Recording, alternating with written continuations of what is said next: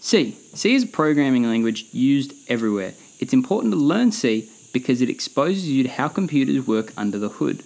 In later videos, we'll be exploiting C programs, so it's important you know at least the basics. There are plenty of good sites that teach you.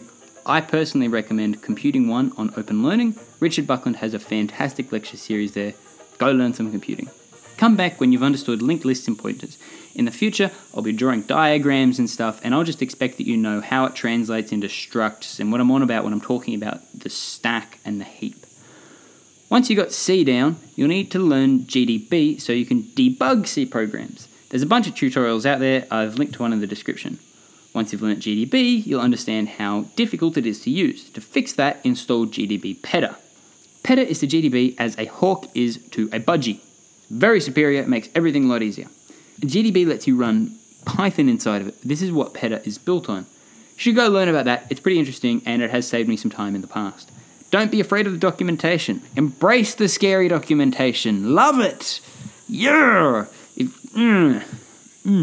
If you get stuck, leave a comment here.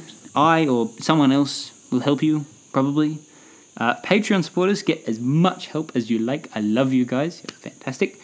Excellent. All right, you can now program C, debug C, and you've learnt how to use GDB peda. You're now ready to start hacking C programs.